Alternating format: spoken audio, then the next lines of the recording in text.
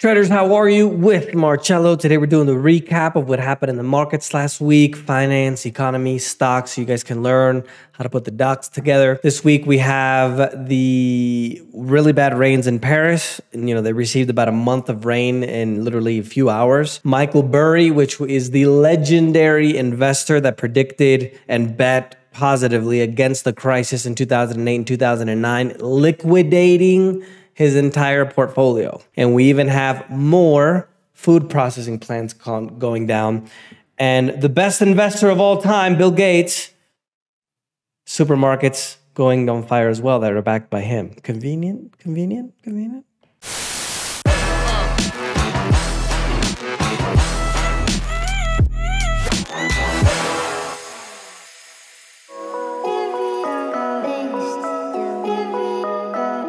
What happened overall this week was the reiteration by the central bank in the United States that they're going to, quote unquote, do whatever it takes to get inflation under control. And there were even some, I don't think this is a direct quote from the Fed, but they essentially implied that, well, if we got to go into a recession to get inflation under control, it's got to happen. And remember that when they increase interest rates, that puts a halt on economic activity because it increased the cost of buying mortgages, of buying cars, of starting businesses, everything that has to do with our financial lives. Interest rate on credit cards go up.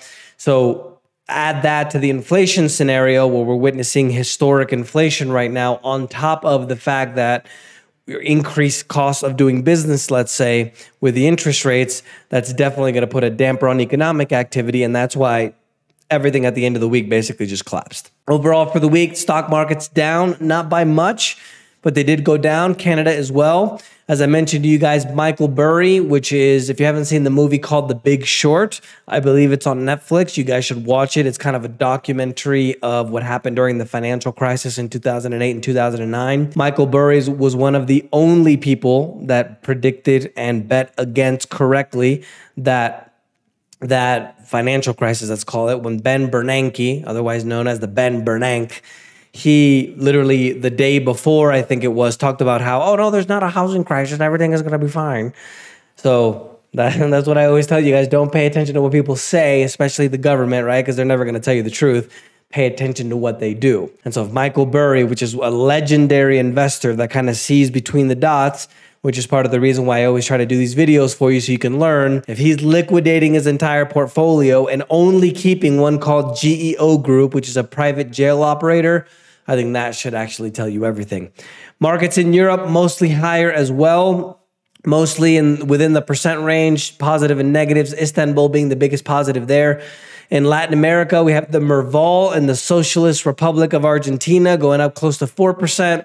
Africa and Middle East, that is mixed as well. Egypt taking the crown there, being most positive over 1%. And then in the far, far east, we have the Philippines taking the crown at 2.45%, even though those markets overall in the Far East were mostly mixed. Bitcoin and crypto news, we got another possible collapse of another stable coin. If you guys, most people still don't invest in cryptos, right? So I just kind of want to lay it down for you quickly. A stable coin is essentially a crypto connected to, let's call it a currency, a fiat currency. Something like USDT, Tether, where one Tether supposedly is connected to $1 US. So as the value of the US dollar goes up and down, the value of Tether, the USDT, should go up and down with it. Well, there's another stable coin called AUSDT, which lost its parity. It's backed by the DeFi meaning decentralized financed Akala of Polkadot. So Polkadot is another currency, cryptocurrency. They came out with the AUSD, which is the stable coin, which is supposedly supposed to be connected to the dollar, which went down as low as 55 cents and eventually recovered. It's been hovering between about 80 to 90 cents or so. And essentially it's going to be what could be, some people are saying, another Terra collapse. And even USDT, which is one of the most popular stable coins, they're not being audited. They don't know what they have. And so this is kind of part of this overall crypto winter where we're seeing a lot of these cryptos collapse overall. Bitcoin briefly topped 25,000 on Monday, highest level since June, until it took an absolute dump on Friday. It's now down 14.60%, just over $21,000. And essentially what happened was just that. If we have the situation where the central bank of the United States is talking about increasing the interest rates, People are going to want the dollar because there's a better return on investment. Remember that in kind of the institutional world, big money, central banks, hedge funds, pension funds, they look at stocks as a risky investment because the return is variable, right? You don't really know if you're going to get a return or not, right? It's going to go up, it's going to go down. Whereas something like a bond, which is government debt, something like the USD, when the interest rate goes up, well, then it's more attractive because it's a fixed interest rate. It's a fixed return on investment, which is quote unquote more secure. Insert conspiracy Marcello. Until the dollar collapses. Other than that, in commodities, the best investor in the world, Bill Gates, a third picnic grocery store, catches fire in the Netherlands in less than a year. This is on top of, remember, the over 100 processing plants that have gone down in a fire or an accidental plane crash. 2 of them were hit by plane crashes. And there was in Pendleton, Oregon, there's a flour mill, which is over 100 years old, which had a very unfortunate, quote unquote, conspiracy Marcello, fire this week, which had a total loss. And, you got to give credit to Bill Gates, best investor in the world. Invest in the shots from the pandemic. We have a pandemic. Required to take the shot. Best investment ever. Now he's the biggest owner of agricultural land in the United States. 100 processing plants go down in the last year. There are no coincidences. No, it's backwards. There are no conspiracy theories, but there are no coincidences. I think I said that wrong. But anyway, continuing, remember the preppers were right. At least 37% of American farmers say they're killing their crops and selling their livestock due to the fact that they're experiencing the 3rd hottest July on record. Oil giant Saudi Aramco hit a 90% surge in Q2 net income. They have made $48.4 billion in just the second quarter alone.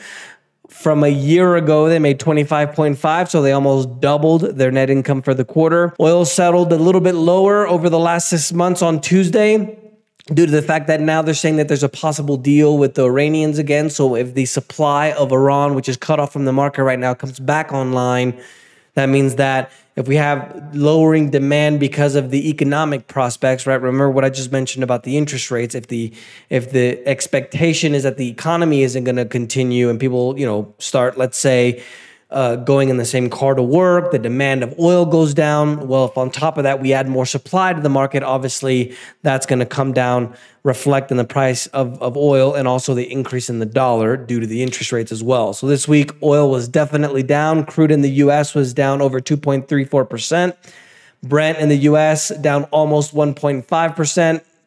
The U.S. oil's hovering just over $90 a barrel. Gold and silver took a huge dip as well, mainly due to the increase in the dollar because of the interest rate conversation. Gold went down 3.22% to $1,748, while silver went down over 9% to $1,916. Financial and banking news, India's wholesale price inflation went down just a bit to 13.93%.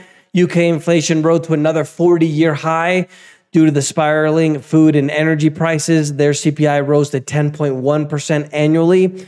New Zealand and the Philippine central banks raised their interest rates by 50 basis points or 0.5%, 0.50%. And you can say it's not just the United States that's doing the increasing of the interest rates, it's the whole world, right? They supposedly have to get inflation under control. And then the US index, which is the strength of the US dollar, went up to a 1-month high. This is the largest single weekly advance since March 2020. And I would keep an eye out on the US dollar due to the fact that I think we're going to have one more surge, a big surge, and that's going to be what's called the fake out breakout or the bull trap, where that's going to be the end, let's say, for the dollar, and then it's going to start coming back down quite a bit. Germans paid a record 37.2% more to producers for commercial goods in July of this year compared to last year. Remember, Germany's the 4th largest economy in the world, whereas they're also the 3rd largest exporter of food, total after China and the United States. Political news, Arizona says that it's had enough of the border crisis. They're going to start stacking shipping containers in the border wall gaps to stop the immigrant inflows. Economic news, this is pretty big news. The U.S. mortgages, the demand fell to a 22-year low last week. Mortgage apps fell 1% for the week and 18% for a year ago. Even though that we had a little bit of a drop in the mortgage rates, remember that the housing market is about it's between an average of about 17% of the overall U.S. market. So if the housing market goes with the increase in the interest rates, the whole U.S. economy is going to go. U.S. initial weekly claims dropped by 2,000 to 250,000 in the week ending last Saturday, not yesterday, but the Saturday before.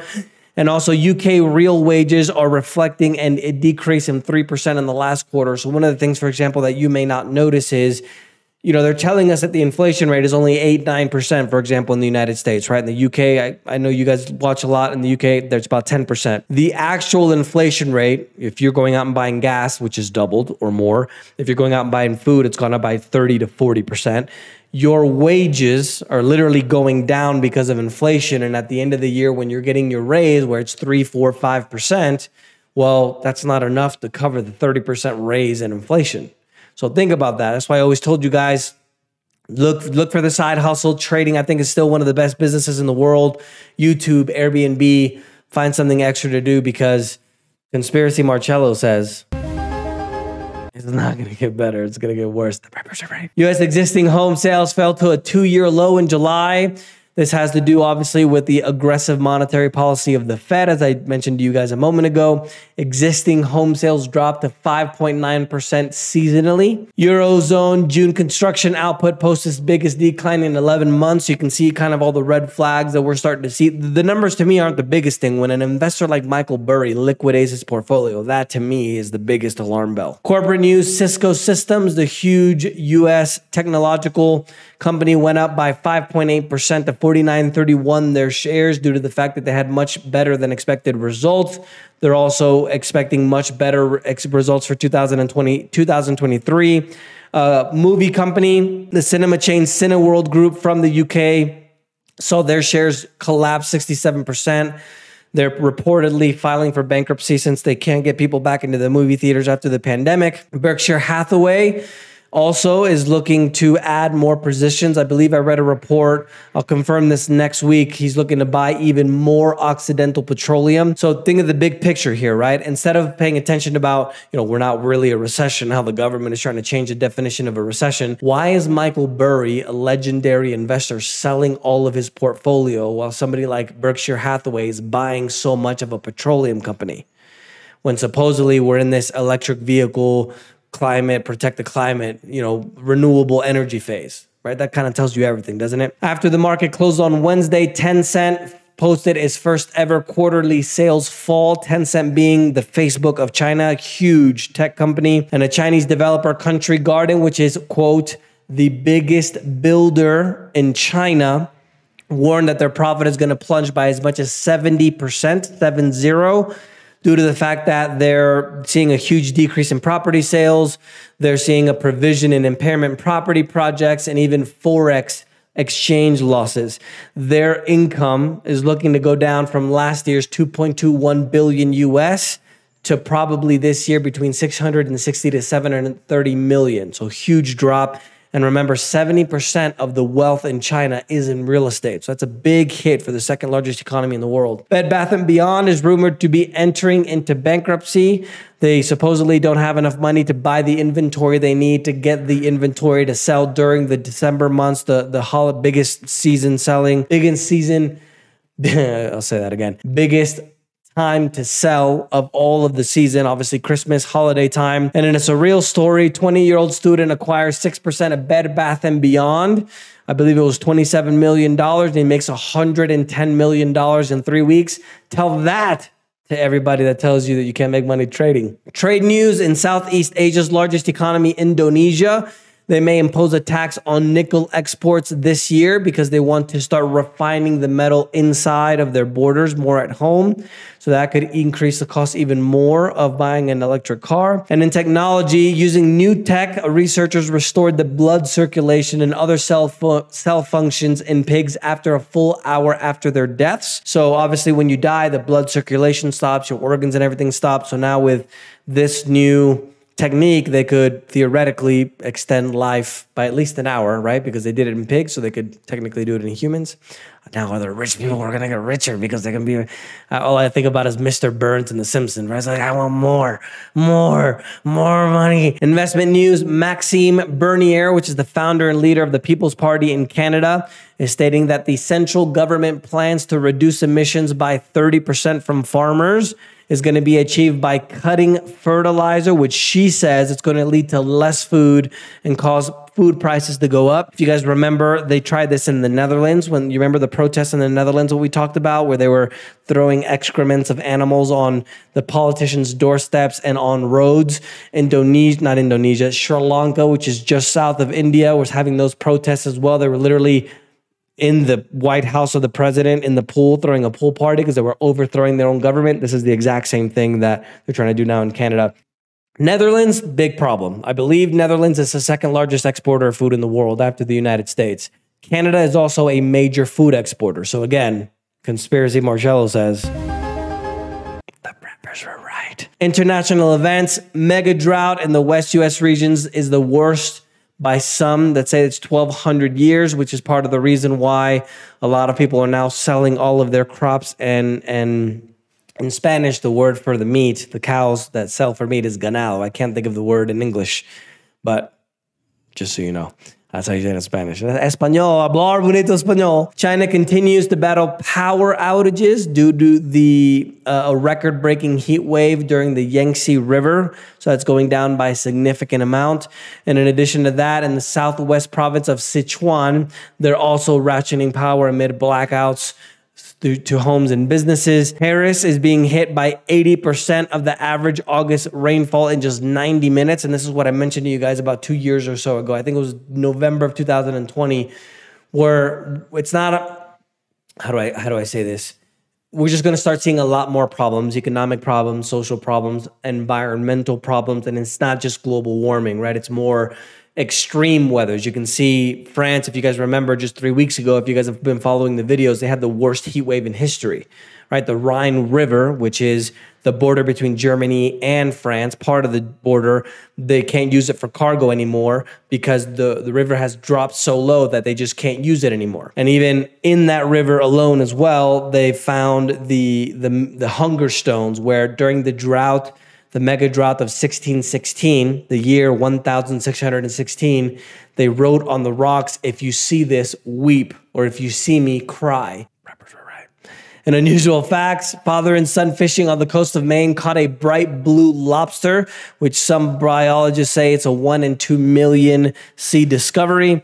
And as I pull my seat back up, LeBron James, or as we say in Spanish, LeBron James, agreed to a 2-year, $97.1 million contract, which makes him now the highest earning player in NBA history, with about $532 million in career guaranteed money. And that goes on to be Kevin Garnett, which was part of the Brooklyn Nets and Boston Celtics.